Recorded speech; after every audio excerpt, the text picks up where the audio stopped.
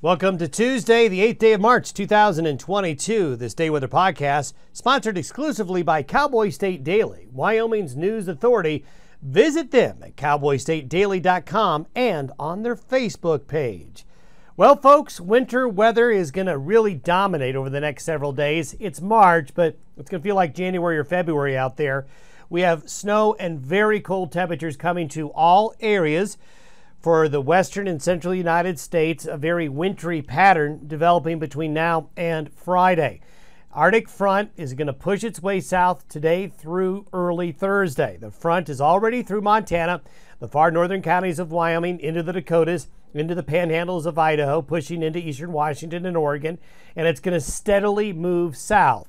This is going to cause snow to develop north to the south throughout the course of the day today, but especially tonight and tomorrow. This will bring a widespread light to moderate snow event to just about all areas. I think light to moderate amounts are going to be, generally speaking, most areas, but there will be some pockets of heavier snow, as this will be an upslope driven event where terrain can really make a big factor. When I mean light to moderate, I'm talking around 3 inches upwards to 6. Where I talk about heavier snow, that's going to be where you could have areas of 6 or more inches. Sub-zero temperatures and wind chills are not only likely, they're imminent. And it's going to be really cold through Friday across the whole region. Stock growers and travelers, you got to be prepared. It's going to be another rough couple of days here. Interstate 80, the I-80, I-90, I-25, I-70 corridors are going to be impacted with poor travel conditions and really dangerous livestock weather again, as this is midwinter type of weather that's coming. Now, moderating temperatures will come in this weekend. This weekend into early next week, it doesn't look really warm, but it doesn't look really cold either. We'll get a break this weekend through the first half of next week from the severe cold. Pattern stays busy, though. I see the March pattern staying busy with potentially another storm system developing mid to late next week, and we'll take a look at that. Today's satellite photo doesn't look like much, but up here is the weather associated with the Arctic boundary pushing south right now steadily. Pacific moisture right here, we'll put this as a P, is going to add moisture to the equation, and when you get Pacific air and Arctic air, you take the Arctic air mass and the Pacific air masses and you collide them. It's always a weather maker. It's one way to really have a high confidence snow event around here when you take those two air masses and put them together. And that's exactly what we're going to see. Here is the National Weather Service alert map that shows you where the watches and warnings are. So the blue and the purple and the pinks here show where we have in the Intermountain West and the Pacific Northwest the forecast of winter weather conditions, all in this area where the Arctic air is going to slide down like this along and east of the divide. So that's where you're seeing all the weather with this system. As we take a look, the upper level chart shows high pressure in the eastern Pacific, the trough forming in the west, and we have the Arctic air right here pushing southward. As we go forward, you see the subtle change here. This is by tomorrow afternoon. Notice there's a more westerly component right here. Now that would mean sometimes a warmer air mass, but the Arctic air is coming in underneath.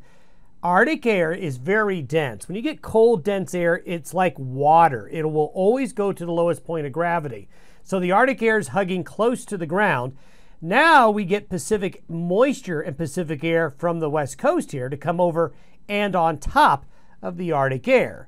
And that's what's going to be causing the snow. Now by Friday morning, we see the Arctic air is going to get driven further south and east with high pressure trying to build now into the west coast. So by Friday, we sort of start to transition out of it. This is the snowfall forecast. You can see right along this axis from the northwest to the southeast is where the best snows are going to fall.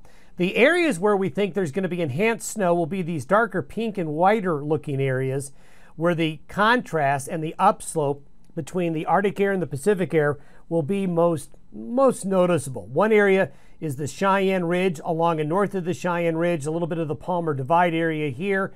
There's good news for, these areas here really need the moisture. Eastern Colorado, western Kansas, Nebraska really needs the moisture. When you take a look at what's going on with winter wheat prices and spring wheat prices with the global political situation, we are going to be watching very closely the wheat areas of the western United States to see how the spring pans out. So that'll be good moisture for those areas. They really need it. As we take a look at the larger picture across the United States, you can see this tongue of snow go all the way out into the western Corn Belt. So this is a pretty late season snow event down here. Not unusual, it happens, but the deeper you get into March, the more northeast systems tend to be. Even up here in the northeastern United States, a very wintry weather pattern. Temperatures relative to the 30-year normals, look at that, look at all the purple. This is by noon tomorrow. So by noon tomorrow, very cold air for this time of year is centered right here, and it's making its push south. So the entire central and western United States really going to get cold. This is by noon Thursday. You can see a steady progress of the Arctic air south and another push right up here behind it coming out of western Canada. These are temperature forecast lows by Thursday morning. Anywhere you see gray, you're going to be below zero or a high likelihood of it. The purple, pink colors, you're talking single digits and teens. So for this will be around the 10th of March. That's really, really cold. And these are temperatures by Friday morning. You can see Friday morning, the sub-zero temperatures and the single-digit temperatures push even further south, and there's a westward push. See that westward push of colder air? Look at the colder air getting into northern Arizona, northern New Mexico. Look at the deserts here. Look at these temperatures in California by Friday morning. So this is a very impressive surge of colder air. By Saturday and Friday afternoon into Saturday, we're all the way now down the boundary of the Arctic air is to the Gulf Coast and pushing into the Midwest and the Great Lakes, while we start to see some warmer temperatures begin to push into the Pacific Northwest. By Saturday, this is by Saturday, see this westerly flow returning? So the Arctic air gets pushed across the nation. We've got this little wave coming here, another little wave behind it, so we continue to see the Pacific producing waves. But the westerly flow brings back mild temperatures. By Sunday, that wave that's right here, Saturday afternoon, quickly by Sunday afternoon, rolls through the Rockies. And what this will do, this will be a mountain snow event. Sunday into Monday morning, there'll be snow in the mountains. This is where we help the snowpack with these frequent systems that will produce some snow off and on. This, though, will lead to warmer temperatures. And here we are by noon Sunday, a nice Chinook develops east of the Rockies, and we get ourselves into a warmer area right here. So there is a break from the cold coming by later this week, and especially noticeable by Sunday into Monday. Long term, this is around the 17th and the 18th of March. So this is by late next week. There's a lot of disagreement in the modeling, but one thing that is showing up is the potential for some type of organized trough coming through the Rockies, Central Rockies and Plains, late next week. So from this weekend, probably through next Tuesday or Wednesday, there won't be much going on. But the second half of next week, that's what we're kind of targeting and looking at as the next significant weather event for the central and western United States. So we'll keep an eye on it for you. Have yourself a good Tuesday, stay warm, and be prepared, travelers and stock growers, for the return of winter storm conditions.